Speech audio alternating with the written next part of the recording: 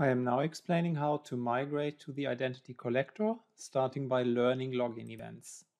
So we first integrate the identity collector to the Active Directory in order to learn identity login events.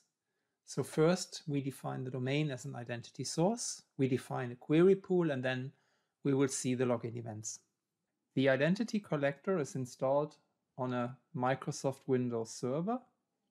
You can select one of the supported operating systems, but keep in mind that the server itself does not need to be part of the domain. Like here in this case, it's just a Windows server, because all I need is access to the libraries for the Microsoft API. So you configure the identity collector by adding a new domain.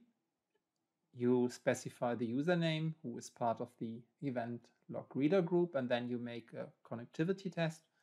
And the connectivity test is trying even an RPC connection. You can check in the relevant log file, for example, if the RPC for the connectivity test has failed. That might be to the firewall being enabled on the Active Directory server and not allowing this communication, or other networking devices that are protecting the AD server. Once you have defined your domain, you go to Identity Sources and you add a new identity source. Here in our lab, I'm just having one domain controller. We then create a query pool.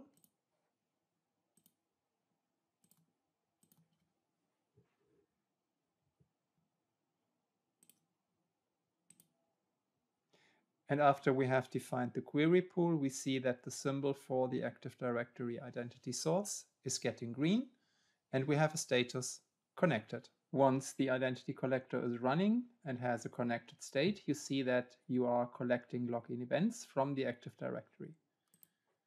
We can get some more details by enabling the logins monitor.